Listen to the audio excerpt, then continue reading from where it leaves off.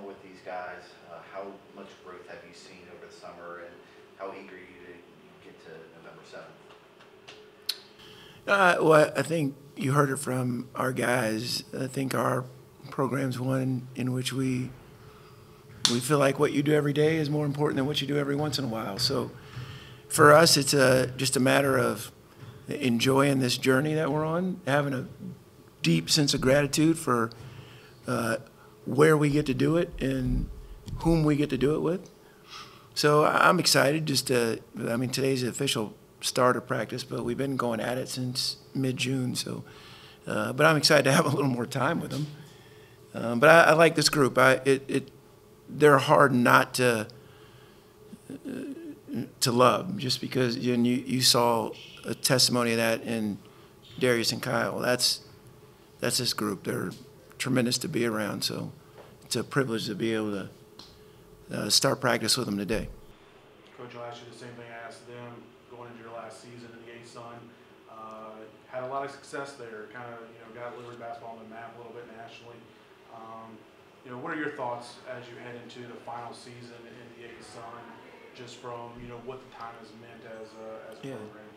Yeah, I think Ian's pursuit of getting us in the A-Sun was tremendous for our athletics programs, and we are a benefactor of being in a really competitive conference. You remember that first year, the Lipscomb games were unbelievably competitive, and I really think that helped prepare us for the NCAA tournament. So I think when those guys were answering a question, they said, or someone asked, it was the first time you haven't won a championship. We actually were the East Division champs last year, thank you.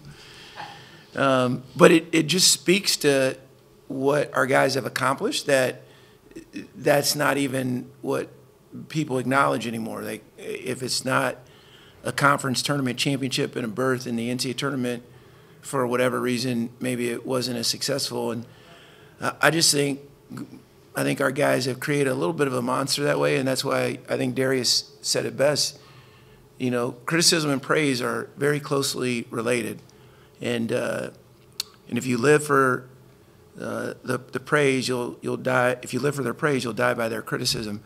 So we really take the approach of, hey, this is our lot, and we get a chance to exit the A-Sun in a way that we want to compete for the championship.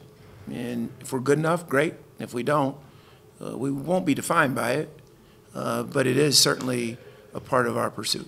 The second-year players, guys like Brody, JB, where have you seen the most growth for them year one now to heading into year two? Yeah, you guys have been around here enough to know what I'm going to say.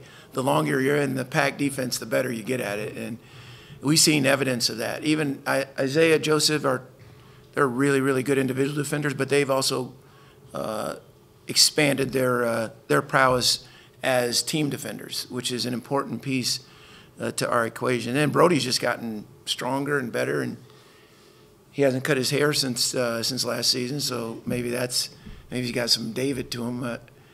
Was it David? Yeah, Samson. Sorry. That's my biblical. But I think his improvement is twofold.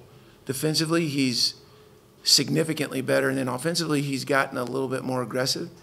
And for Brody, that's saying something, because he's such a nice kid and doesn't want to let his teammates down. So I hope that continues to evolve. Because when you see guys sit up there like that, like Kyle and Darius just did, and it's so apparent that they've kind of taken ownership, in a good way of this. In a day of transfer portals and guys moving all over the place, to see guys that have stuck it around and have helped build something here, does that give you a sense of pride? A sense of appreciation for sure. Kyle Rhodes, one of the best leaders I've ever been around in my life. Irregardless of his age, that kid is unreal.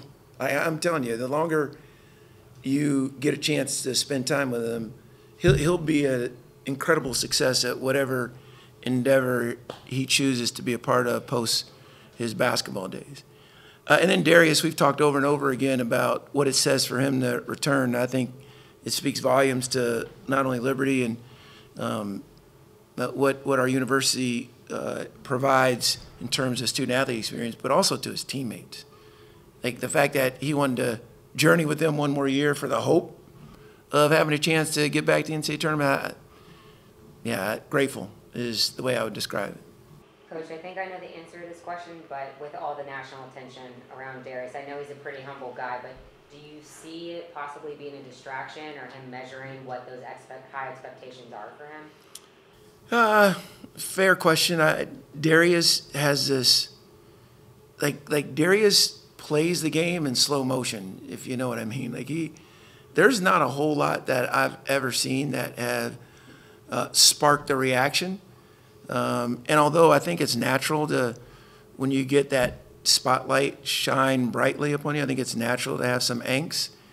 But if there's one person that I think could appropriate it effectively, it'd be Darius McKay. Like I really think what he said to you, that he doesn't compare himself to other players nationally, I believe that wholeheartedly. I think his desire to want to win and advance is really authentic, because he wants his teammates to experience what he's experienced over the course of his time here. And I think he's pretty intentional about that pursuit, and he's got a gift to maybe see if that can't manifest itself during the coming season. You look at the usage rate last year, Darius, among the highest in the nation. Colorado wasn't actually far behind. You've brought in two reclassified point guards in the last 2 years with DJ Moore and Colin Porter. You expect one of them or both of them to help alleviate that burden of being a point guard in your system? Pretty good. Reclassified point guards. Wow. Fair.